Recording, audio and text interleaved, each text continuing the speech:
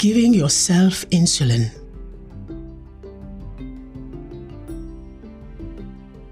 Your healthcare provider will determine the type of insulin and the dose that will work best to manage your diabetes. Injecting insulin can be a little scary at first, but people learn how and get used to it quickly.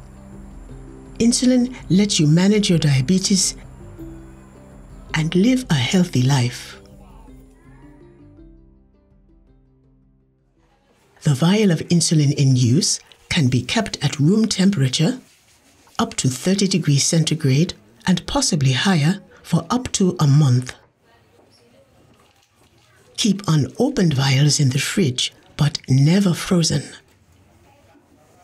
If you don't have a fridge, keep it in a container with cool water and out of the sun. Insulin may come in a vial that you draw up in a syringe, or it can also come in a device that looks like a pen. The pen is easier to use, but more expensive.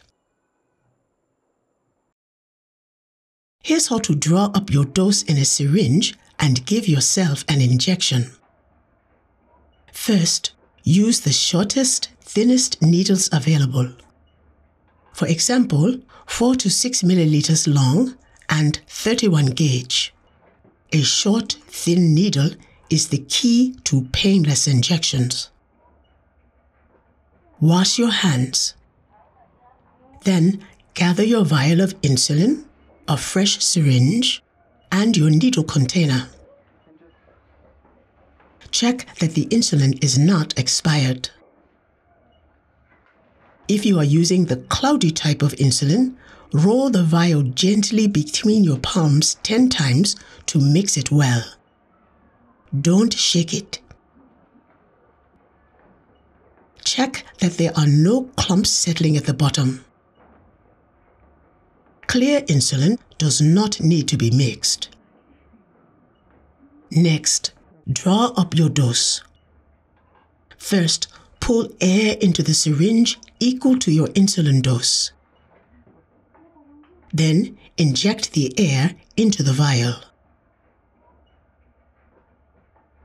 With the needle still in the vial, turn the bottle and syringe upside down and pull the plunger to fill the syringe to your dose. If you have air bubbles, push the plunger until the air escapes. Then, pull again to fill the syringe to your dose. Next, learn where to inject.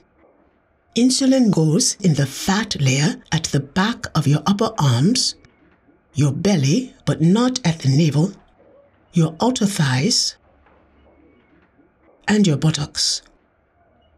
Every day, change the place where you inject. Here's one way to do that. Choose an area and divide it into 4 sections. Use one section for a week, injecting 1 finger width away from your last spot. Don't use the same place more often than once a month. Injecting into the same location can cause lumps and thickened skin and keep insulin from absorbing as it should. Now, give yourself the injection. Your skin should be clean, but it's not necessary to wipe it with alcohol. Gently pinch up the fat tissue. Then, with one quick motion, insert the short needle straight down through your skin. Let go of the skin pinch. Then, push the plunger until the insulin is fully injected. Keep the needle in the skin to a count of 5. Then remove the needle and put it safely into your needle container. Remember, insulin goes in your fat tissue. Rotate the injection site every day. An insulin injection can be almost painless.